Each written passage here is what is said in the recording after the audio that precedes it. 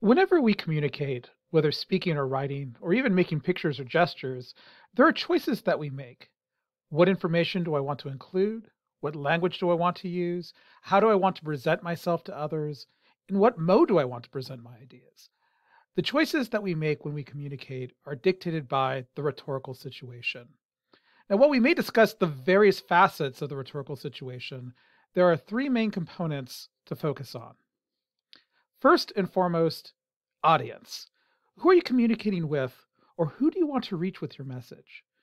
Different audiences will have different needs and expectations of us. Indeed, we have different relationships with different groups of people. Some we know well, some we don't know well, some we like, some we are wary of, and we communicate differently with all these groups.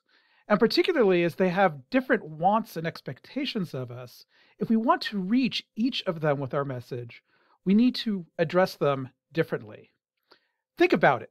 You don't speak to your mom the same way you speak to your boss. Indeed, you probably don't speak to your mom the same way you speak to your dad. I know my 6-year-old son certainly doesn't speak to mommy and daddy in the same way. He's already learned that. You don't address your boss the same way in which you talk to your friends. And certainly you don't want to speak to that cute person you just met at the bar the same way you speak to your best buds. So the choices for what we say and how we say it varies for each of these audiences. The second main component of the rhetorical situation is purpose. What is your goal for communicating, or what are you trying to accomplish? The other way to think about this is, what do you want your audience to understand or consider or do afterwards? We typically think of purpose in terms of broad categories such as informing or persuading or entertaining, but there may be a variety of purposes for communicating or writing, and certainly much more specific outcomes or responses that we'd like from our audience. Again, there are different choices in content, language, and tone that we use based on our reason for communication. It is one thing to tell your parents all about a concert that is happening in Atlanta next weekend and the band and their music and how wonderful it will be. But this is different than what you would say and how you would say it if you were trying to convince your parents to let you go to Atlanta next weekend to attend the concert.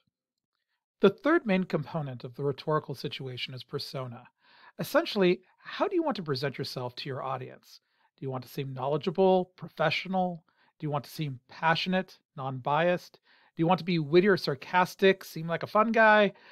Consider the audience you want to reach and your purpose for communicating. What would be the best way to present yourself to reach this audience and have them respond the way you want them to? Again, this will also dictate the choices you make in language, tone, and content. Even when we have the same story to tell, the rhetorical situation dictates what we say and how. For example, let's say you're babysitting your 5-year-old niece Susie while your brother and sister in law are away for the weekend. And Saturday morning, her puppy runs out of the house and into the road, and a UPS driver comes barreling down the street and runs over her puppy. Now, we can assume for this example that Susie did not see this event and that the puppy also did not survive. Now, the different audiences you tell about this situation and your reason for doing so will certainly influence what you say and how you say it. First, what are you going to tell little Susie? Certainly, you need to let her know that her puppy's not coming back, and you will want to help comfort and guide her through this trauma. But how much does she understand about life and death? How will you help explain this to her? Or do you avoid the subject altogether? Now, you don't want to describe the scene in graphic detail, and it would be best to avoid philosophical discussions of life and death. You probably also don't want to break down in front of her and cry.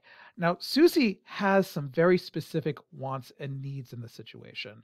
Thus, you will need to speak in language she can understand, be compassionate, maybe talk about puppy heaven, and also let her know that you are strong and that she can rely on you to help get her through this. Next, your brother and sister in law are a different audience with different needs and expectations. You certainly need to inform them of the situation, but you also want to let them know that while you feel sorry and responsible, this was an accident and that you have done everything you can to take care of the situation. You certainly want them to still respect you after this and, invite you to Thanksgiving dinner and other family events. Being aloof and dismissive of the situation probably would not create family harmony.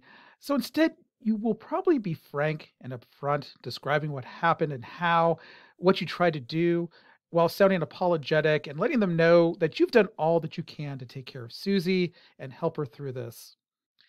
If you were to write a letter to UPS about this incident, you will again want to consider your audience and purpose. First, they are a big company that probably get lots of complaints, so you will want to consider what your concerns are, why they need to know about these concerns, and what you want them to do about these concerns. Also, you want to be sure they take you seriously and don't just dismiss your letter and toss it into the circular file. Thus, while you may be angry or upset, and you may let a little of that seep in, you will want to be professional and try to maintain an even measured tone throughout. Certainly, no name calling. You will want to be specific about your concerns. Was the driver speeding? Did the driver stop afterwards? And why do they need to know about this? Maybe drivers could be better trained or reminded that they're driving in neighborhoods where there may be children who could dart into the road. Now, Monday morning around the water cooler, when you and your coworkers want to gossip and avoid getting started working that week, what would you say to a coworker who asked, "Hey, how was your weekend?"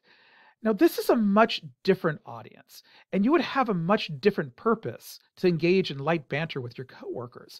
So, depending on where you work and what's appropriate in your relationship with your coworkers, this could be an opportunity to open up a little bit more and be a little bit lighter about the subject. Kind of the, "Oh God, you would not believe the weekend that I have." And maybe details like, the worst part is when I had to go out with a shovel and scrape guts off the street before Susie woke up. Because this does not actually involve your coworkers, they're less likely to be offended by this kind of tone and these kinds of details. And it's actually would be more appropriate for the kind of water cooler story that they're looking for on Monday morning. And thus, while you have the same story to tell here, the different audiences that you have and your different purposes for telling the story, as well as the different way that you want your audience to perceive you, makes the story and how you tell it different in each of these circumstances. Now, the other thing is we don't just consider the rhetorical situation when we communicate. We don't just talk about it when we talk about what we do to communicate, but we also talk about this with things that we read or watch. Now, when you read a news story or an essay or even a textbook, or when you listen to a politician speaking on the floor of Congress or a preacher speaking on Sunday morning, what helps us better understand what they're saying is to consider the rhetorical situation for this writer or speaker. Who are they writing or speaking for and trying to reach? What is their purpose for writing or speaking? And how is this influencing the choices that they make in what they say and how they say it? So certainly, if we are not their intended audience, then how are we supposed to receive this message and better understand what is being said and why?